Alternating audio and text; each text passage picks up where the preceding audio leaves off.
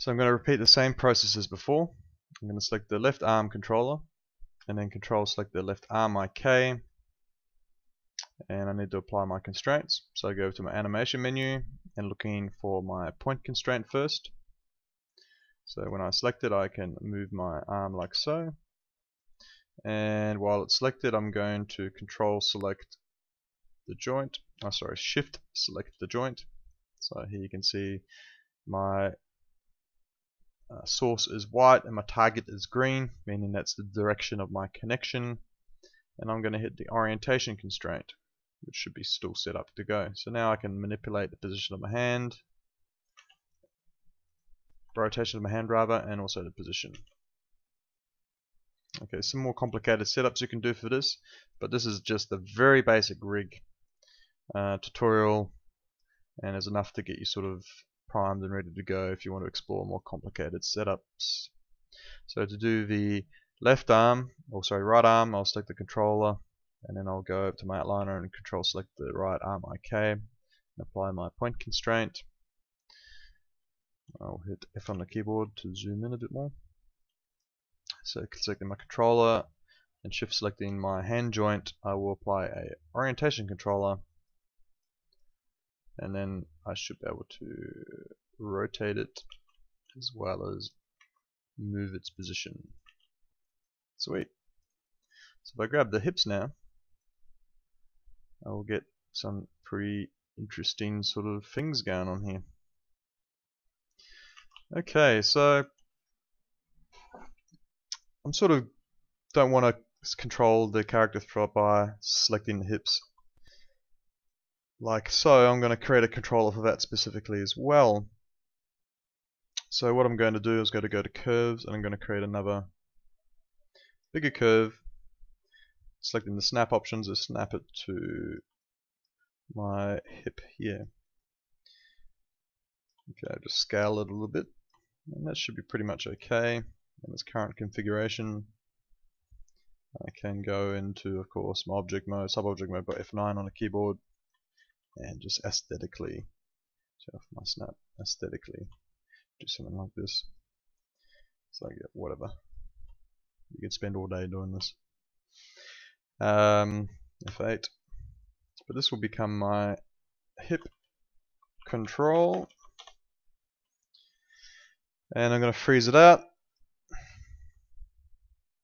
So we'll zero it out like so, and this one should be relatively straightforward. However, I'm not going to bind it or constrain it directly to my hips, because I'm going to create another IK controller for my spine. So I'm going to create an IK controller specifically to control the spine here. And the IK handle I'm going to look at doing is not the one we have been using, but it's the IK spline creation tool. And it's this guy here. Not this one, this is standard IK, but this is the IK spline tool right here. So I'm going to select this, and this basically works in the same way as our creation for our IK. So we select the first joint first, which will be my hips, and I'll select the next joint up here, which will be this one here, which links to my arms. And what we'll have now is an IK handle here, and essentially a curve attached to it as well. So when you create an IK spline, it creates a curve and the IK handle. So the IK handle itself is not available to use because it's being controlled by a curve, which is here.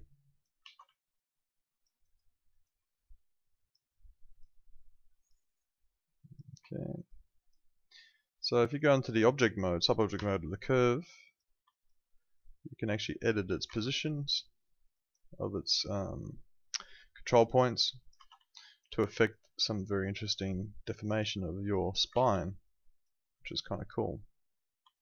So if I go to wireframe mode, we should be able to see our points. There you go. So you can see the spline there in white, and there are some points there to select, of course, for controlling the the spine. That's basically how it works. I'm going to get F8 and I'm going to go back to my smooth shade all. So I'm going to name my IK handle here for my spine. I'm just going to call it spine IK.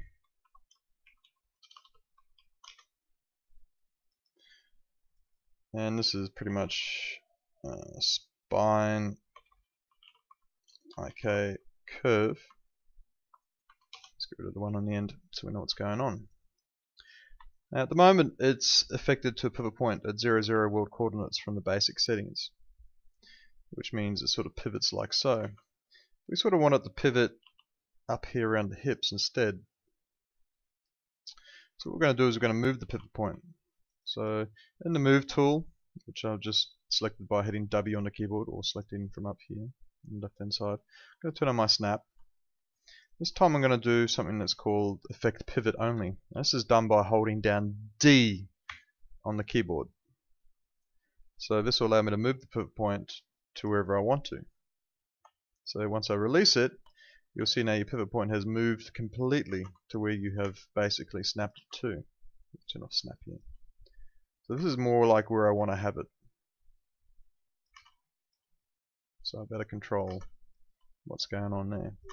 So the question is, why did I set up this elaborate setup? Okay, first and foremost, of course, because you get this really neat way of controlling your spine. But also we get some other options under my IK spine.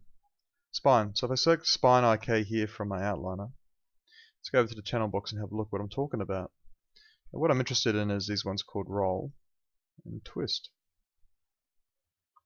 So highlight twist, I can middle mouse drag in the viewport and you can see exactly what I'm talking about. So it twists this curve from the base up to its end. That gives a very nice spine twisty feel. Of course, I find it quite natural and it's a nice neat way of animating a series of bones. So essentially you could have more than 3 bones in your spine. You could have a 6, 7 or as many bones as you have your vertebrae. The roll also is interesting in that it rolls the whole thing around as well. We'll talk about these two attributes here in the channel box when we set up some more controllers here. But essentially what I'm going to do though is I'm going to I'm going to do a point constraint and a orient constraint with some options to my spine IK curve. So I'm going to select this helper and I'm going to select my spine IK curve and I'm going to do a point constraint first. This should enable me to control it as you expect, but we can't rotate it yet. Now what I want to take a note of is the rotation axis here, which is the y-axis. So you can confirm this by rotating it. And you can see the changes over here on the y-axis here. That's because when I do another constraint, which is the orient constraint, so selecting the hip control and the spine IK curve, I'm going to go into my constraint mode here and hit my hotbox for my orient constraint.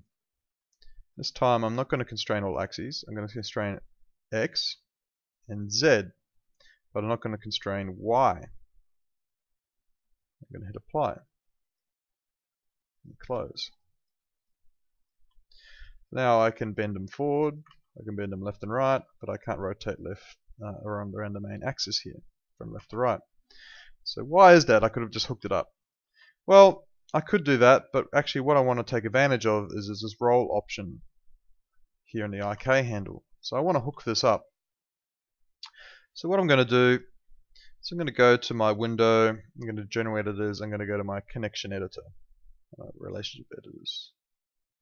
Where are you, connection editor? Generate editors, connection editor. Here. This will allow me to hook some stuff up. So it allows you to connect particular attributes to another attribute. So nothing's loaded in here yet. And the key is that everything goes from left to right. So I connect things on the left hand side to things on the right hand side. So like it says here, outputs and inputs. And you can see here from and to. This is my general direction of how this editor works.